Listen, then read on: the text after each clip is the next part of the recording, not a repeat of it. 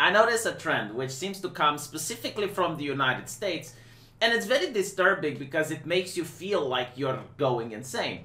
And the trend is to change the definition of a word to the point where it means something else entirely. And everyone pretends that, no, this word always meant the new definition. And you're like, hold on, that can't be. So you go and you check on an online dictionary, and it's like, wow, yeah, I mean, this is a new definition that I didn't know. But if you actually go into your bookcase, into your physical copy of the dictionary, and you pick it up, it's like, oh, no, wait, it's the old definition that I knew.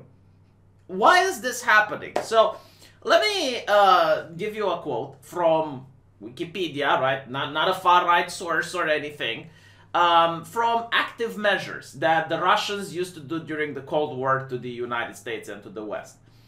In the view of the Russians, words and the exact meanings they convey matter more than in Western countries, where the importance of this notion is taken lightly or even dismissed.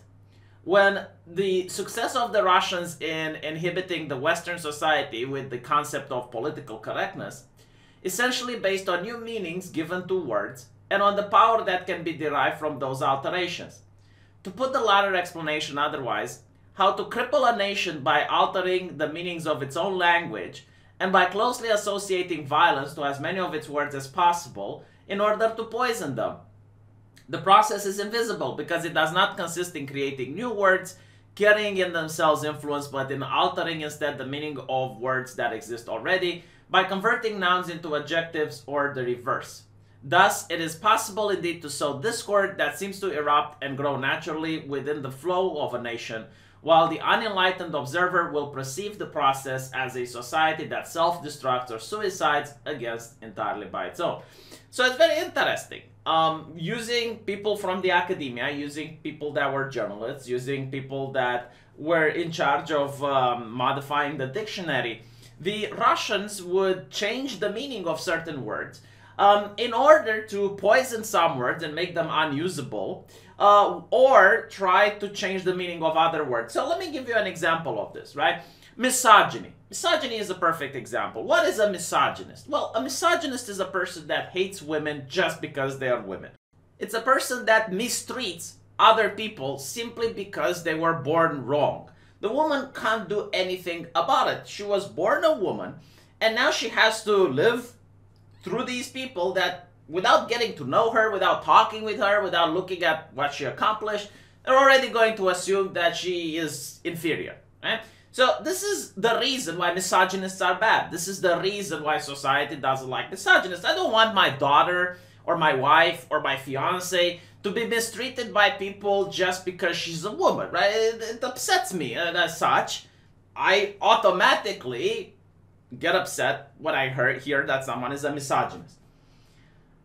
So now the definition of the word misogynist is being watered down in order to mean something else entirely, but the baggage, the disgust that people have towards misogynists is being carried over to the new definition. So the new definition, and I've seen this used on the internet, is someone who just disagrees with the feminist now. Disagreeing with the feminist doesn't possess the same danger for society like a person that is disgusted by women. Disagreeing with the feminist simply means that the person actually knows the personality of the person in question. The person in question chose to have those ideas and those views, like all men are rapists, let's say. And simply like the people exposed to those ideas find them vile, repugnant, and tell that person to fuck off. And because he does this, well, now he's a misogynist and needs to be treated exactly the same like a wife beater. Right? So you notice how the language changes, even though the words remain the same. And I noticed this. Sometimes it's not even watering down. Sometimes the opposite is true. So, for example, if you take the definition of the word racism, it used to be something very simple. It used to be any type of person that is disparaging towards other people on the basis of their race. You know, the same principle applies. Like, the person can't do anything about it. He is born that way. He is born that particular race. And, you know, before someone even gets to know him, before even talking to him, you're going to have people that are being racist towards him, right? So it's vile. It's not okay. And now the new definition is like, no, no, no, see, in order for racism to exist, you need to have privilege plus power. So it's perfectly okay for certain people now to be racist towards others. So they just changed the definition in order to allow the people that changed the definition to be now racists towards whomever they want. And it's such an abstract definition that's not even usable. Like, what does power even mean?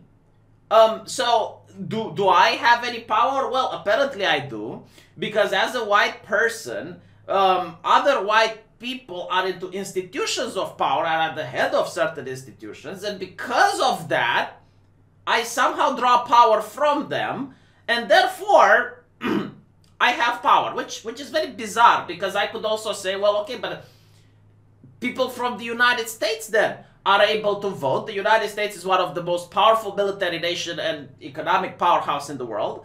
And therefore, I, as a Romanian, who am not a member of the United States, can be racist towards, I don't know, black Americans, and they can't be racist towards me because they have power and I don't. You know, like, notice how you can just play with these definitions as you want, because they're very subjective. Right? They're not even usable properly. But they will not agree with the definition that I gave, because the purpose of the game is not to create objective definitions that are like tools that you can use them in language.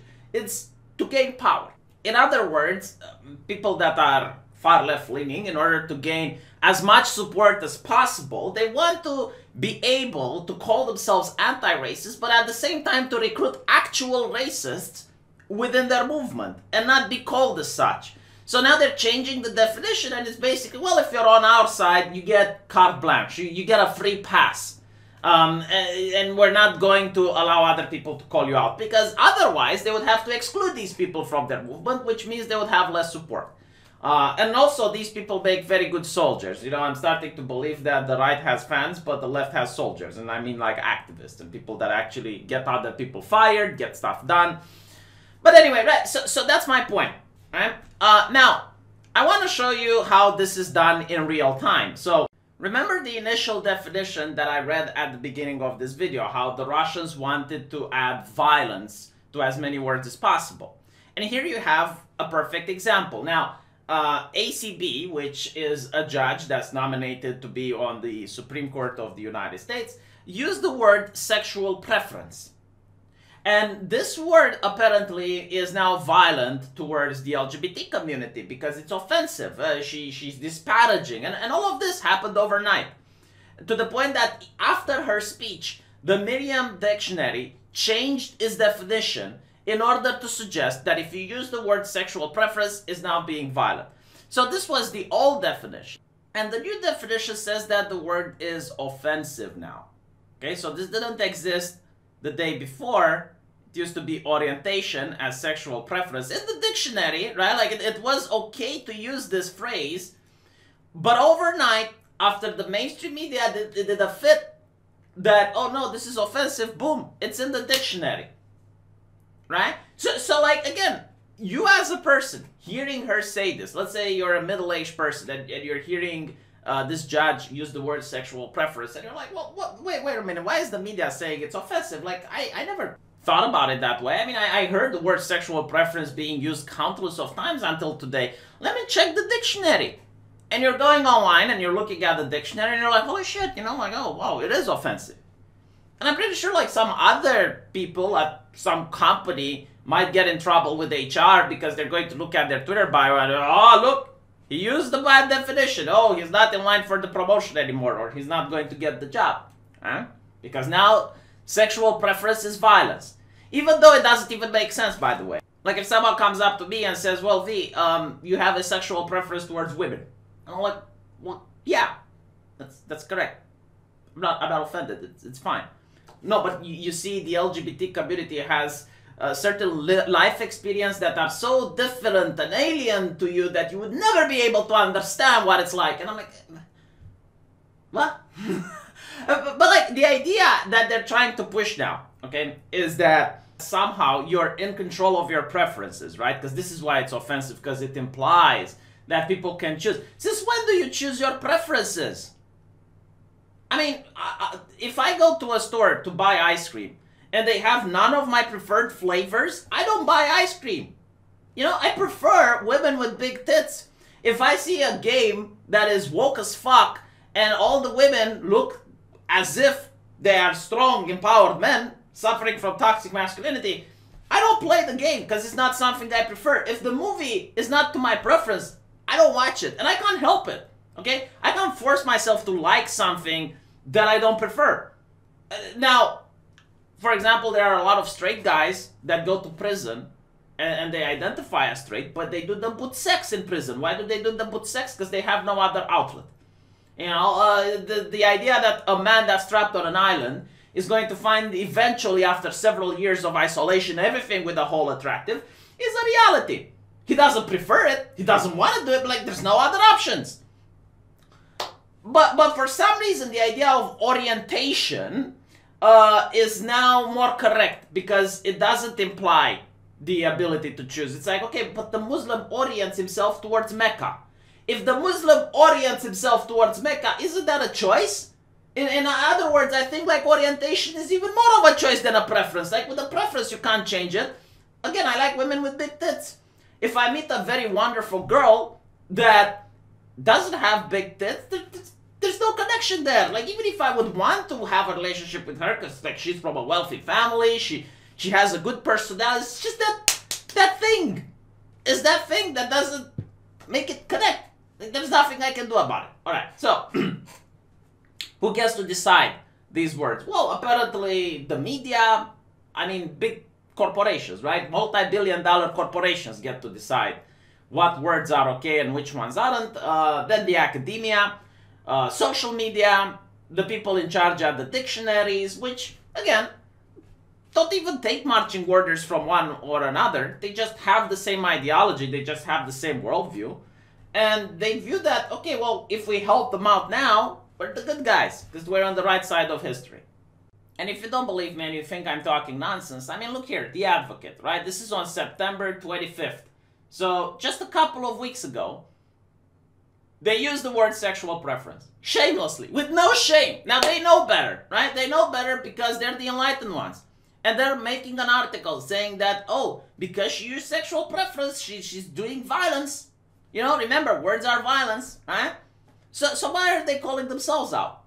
Why aren't they telling what happened to this person that used this word on their Twitter? Has this person been fired? I mean, they're the righteous ones. Remember that, you know, they're the ones giving morality and wisdom. And then look here. Leon Panetta, Obama's defense secretary, on CNN, saying about sexual preference. Why aren't they going after Obama's defense secretary now? Why aren't they shoving a microphone in their face and asking them, why are you being disrespectful towards the LGBTQ plus community? Because it's not about having objective morals. It's not about creating words as tools in order to have people use them in communication. No, it's about weaponizing language and trying to play the game of mind reader and being like, well, you know, we can't really paint you as a homophobe, but we're going to kind of assume you are because of the way you use the language. And we kind of feel like you have implicit biases. Now, you haven't done any actions. You haven't done anything that would show bigotry. But we probably know. I mean, we can make the logical assumption because look at the words you're using. Go to the online dictionary. Go to the online dictionary and find out just how violent you are as a person. And speaking of bigotry, this word has changed as well, just like racism.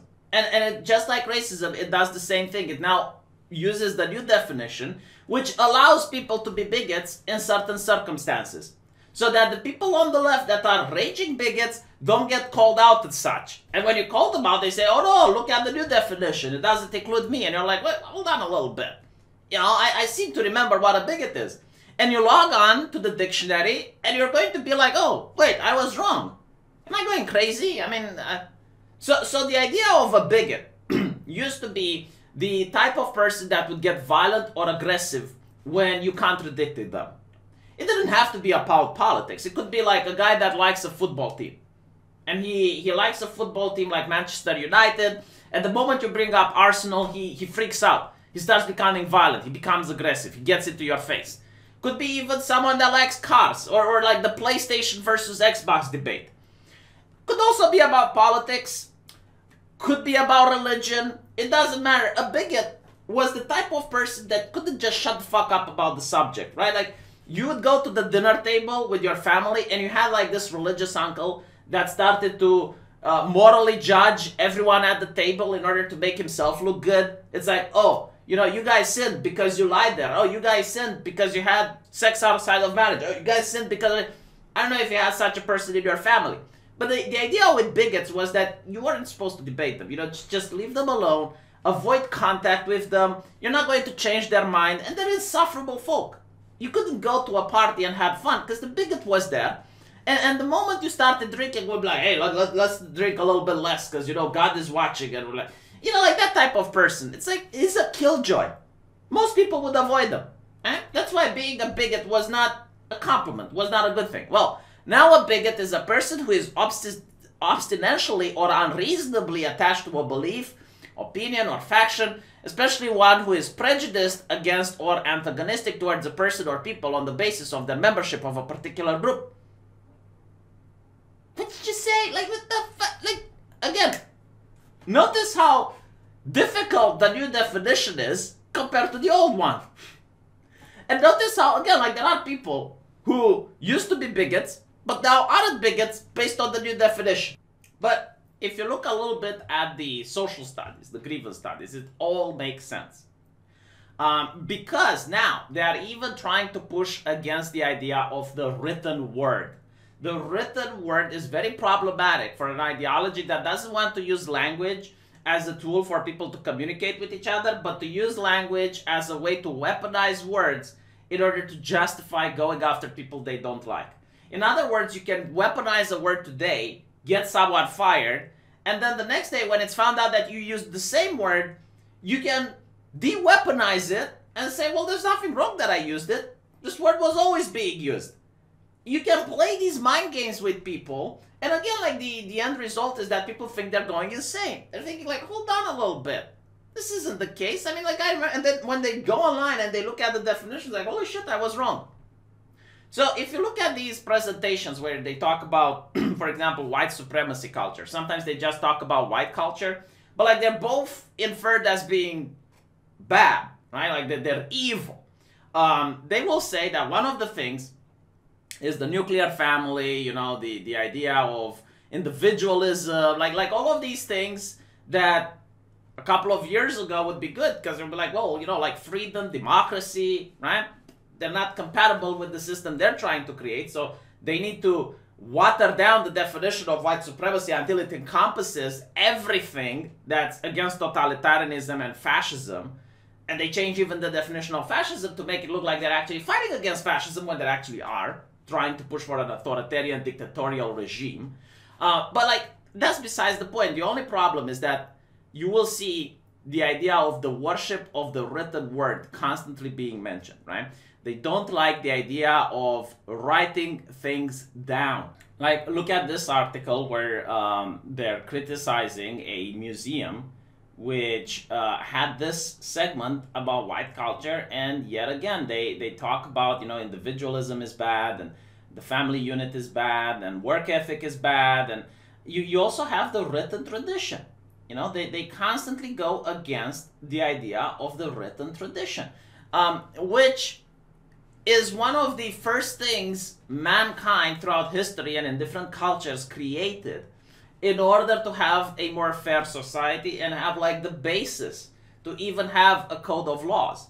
The idea of writing the laws down on a tablet so that the king can't change it on a whim, and, you know, like today this is the law and tomorrow this is the law. Like, people were like, no, let's write it down so people can see it. It's not even like part of white culture. I mean, the Chinese do it, you know, like there are a lot of cultures throughout human history that have done this practice. However, the practice is wrong because if you're a tyrant, if you want to unjustly condemn people over things they didn't do, you can just change the law, you know, and when it's coming back to bite you in the ass, when it's now being directed to you, you change it again, so that now it's fine. So in other words, you disagree with a woman, you're a misogynist. Oh, I disagree with Sarah Palin. Oh, well, obviously that's not misogyny. Misogyny is when you hate women.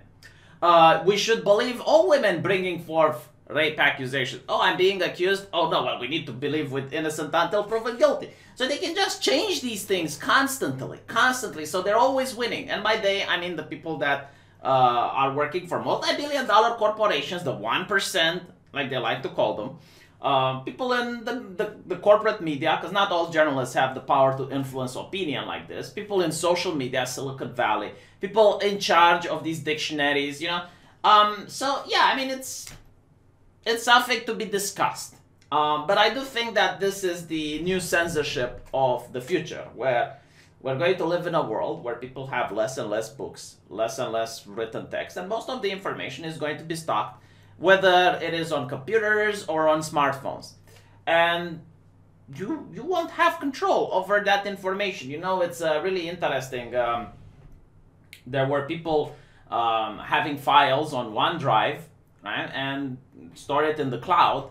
And I think that's probably going to be part of the future. You won't store things on your hard drive, you're going to store it on the cloud. And then the tech companies can just modify or delete things that you have stored in the cloud to scrape them off the internet. I definitely see this will happen in 5 or 10 years from now. And, you know, the only way you're going to be able to realize you're not crazy or insane is to have a book in your house. And you just go to the text, you open it, and you're like, oh, wow, turns out I was right.